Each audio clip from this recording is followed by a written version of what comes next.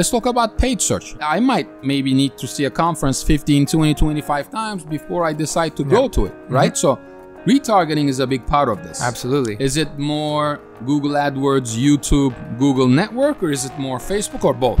I think it's a little bit of both, but at the end of the day, it depends on your target demographic. Correct. If you have somewhat of a younger target demographic, social is definitely going to outweigh PPC. If they're slightly older, yeah, those individuals are a little bit more inclined to see a banner ad, a retargeting display ad on another website and potentially go to it. But again, it really depends on who your desired target demo is and where they're at. What channels they're frequently on, what platforms they're frequently using to make that decision. Got it. So we have a couple of clients who manage and organize conferences, and one of the biggest challenges is actually getting new people to attend to these conferences. And one of the things that we're seeing that's a significant improvement point is that they want somebody to see the ad and they want them to sign up for the event. And it's not going to work like that. That's why we are suggesting that retargeting is going to be a big part of this. So if you're already pulling in 10,000, 50,000, 100,000 people to the site through,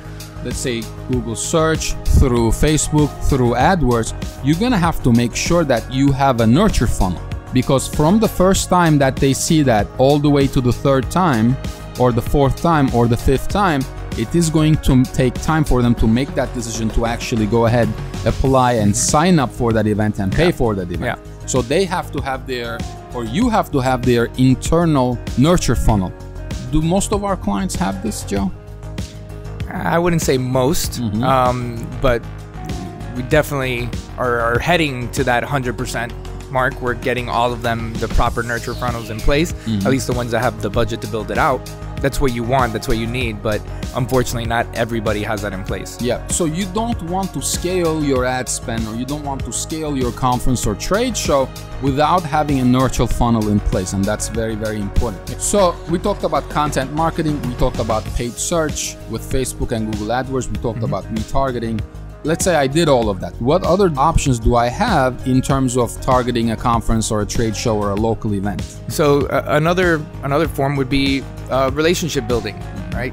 Establishing relationships with individuals or corporations or communities that are similar with the attendee list that you're looking for. So for example, if I'm going to be hosting a niche conference, and let's say it's for doctors, I need to make sure that I'm actively trying to establish relationships with doctors in the local community, with a possible any organization, an organization that consists of doctors. Hit up the LinkedIn groups of doctors. Yeah, whatever the case may be. I'm sure there's some Facebook groups as well. Other conferences. This is very important. Build relationships with other conferences that currently manage any kind of relationship with doctors or doctor groups.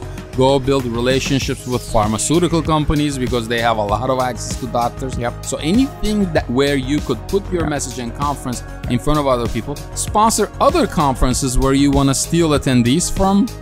These are all unique ideas that... And it all comes down to just establishing a strategic partnership. So like you said, it could be with another non-competing conference, however, with somewhat of a similar target demographic. Just exchange some sponsorships. I'm gonna promote at yours, you can promote at mine. So definitely that's another way that you can go, another route you should take. And to be honest, I think all three of these relationship building, strategic partnerships, one and the same, as well as content marketing and SEO and PPC, all these things should be run in parallel with one another. Got it. So most of this has to do with content. The last thing that we would suggest, and we consult on this with multiple clients, is that you record and you write down every single talk that you have, every single session, because this is all content again, and you can reuse that content for different purposes. This is one of the most important things. We advise and consult different conferences and different events. They don't record it. They don't have videos. They don't even sometimes take pictures in the events. It's shocking to us. But every single content that you can grab is going to be very valuable for you later down the road when you actually want to scale your marketing efforts. And then just one last thing I want to mention, because we forgot to mention, and I think it's extremely important, especially for events, is PR. You need to do online PR. Absolutely. You need to be mentioned in different magazines. You need to be on Inc. You need to be on Forbes, and we create specific packages for our clients for this as well. Maybe you need to be on Harvard, maybe you need to be on Yale, maybe you need to be on the Fortune magazine. It all depends on, again, your target demographic and the type of conference or event you're hosting. Yep. And very important, last thing, your value proposition. Your content needs to be really, really good, and your value proposition needs to be communicated directly. We'll talk to you guys next week.